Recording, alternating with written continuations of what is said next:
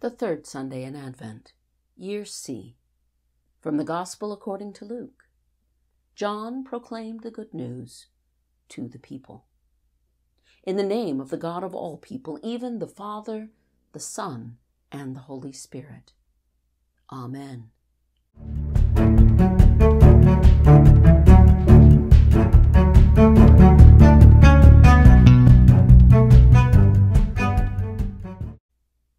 John's message of repentance does not at first sound like good news.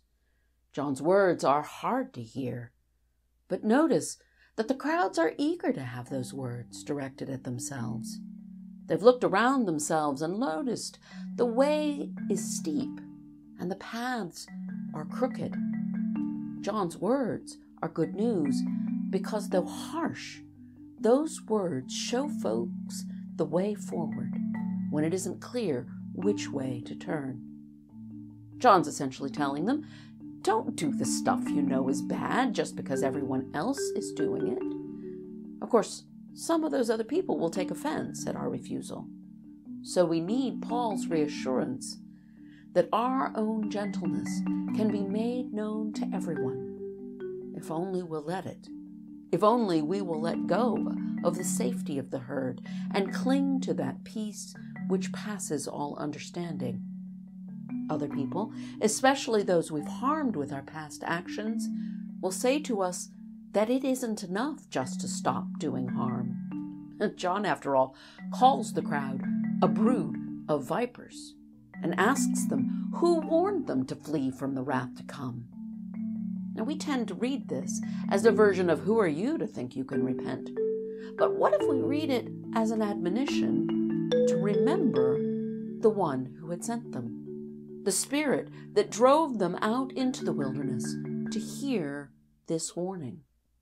Surely it is God who saves us, the Almighty God who seeks us out wherever we've hidden ourselves away from such accusations, like the fruit of the grain that's hidden away within the chaff, until the thresher beats the chaff loose, and the winnower lifts the grain so that the wind can blow the chaff away.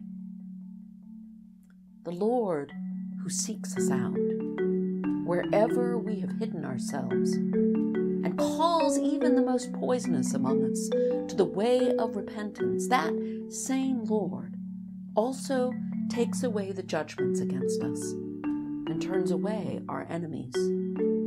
Our hands, therefore, will not go weak with fear, for our Lord stands guard over us, protecting us as we work to rebuild relationships broken by sin. Let us therefore rejoice, not because we are blameless, but because we have heard the good news that our God does not abandon us to or on account of our sin.